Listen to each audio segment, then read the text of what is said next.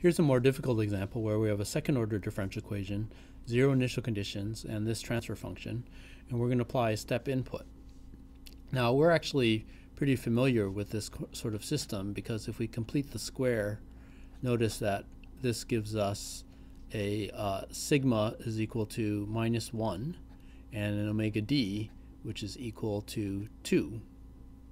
And what do we do with that information? Well, this tells us that we're going to have a step response with a final value of 1. So it's going to head towards 1. And basically, we already know what x of t is going to look like. Start with zero initial conditions, and it's going to oscillate a little bit and head towards 1. And the exponential envelope for this has a time constant of 1 that comes from sigma. And then the sinusoid, I've probably drawn this a little bit inaccurately, but the sinusoid period is 2 pi over omega d, where 2 pi over omega d is just going to give us about 3.14. So we already have an expectation on how to solve this. The next question is, how do we actually do this using Laplace transforms? The transform table is shown here, so what we immediately realize is that we are going to have to match up with these terms here, e to the negative at, a decaying exponential with sinusoids inside. And there are actually two of them, a cosine and a sine, that could possibly appear. So we'll write this as a times s plus 1 over s plus 1 squared plus 2 squared, plus b times the sinusoid, which is going to be 2 divided by s plus 1 squared plus 2 squared, plus we have our 1 over s term, which we'll just write as c over s. Now the easy one to find is c, where we multiply both sides of the equation by s, and then we plug in s going to 0. What that does is it's going to cause both of the a and b terms to disappear, because when we multiply by s and set to 0, those are going to just go away. And so we'll just end up with c is equal to this part, where when we multiply by s, this is going to cause the s in the denominator to cancel out. So we just end up with 5 over 5, in other words 1. Once we know c equals 1, then we're in position to find a and b. And there are a variety of methods available, and a particularly easy one that I like is just to plug in s equals 1 and minus 1. So if you plug in 1, notice that you'll get, on the left-hand side, you'll get 1 times 5 divided by 8, in other words 5/8, is equal to a times this quantity.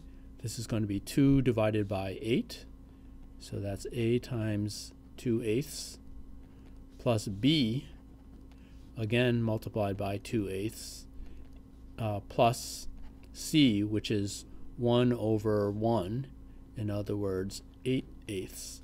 So we discover that a plus b has to be equal to 5/8 minus 8/8, that's negative 3/8.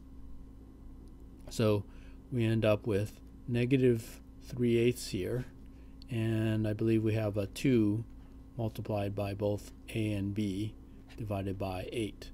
The 8's are going to cancel, so we just end up with a plus b is equal to negative 3/2. The next part is to plug in minus 1, which if you plug in here, that's going to give us 5 over 5 plus 1 minus 2. That's going to be 5/4. This is going to give us a minus sign.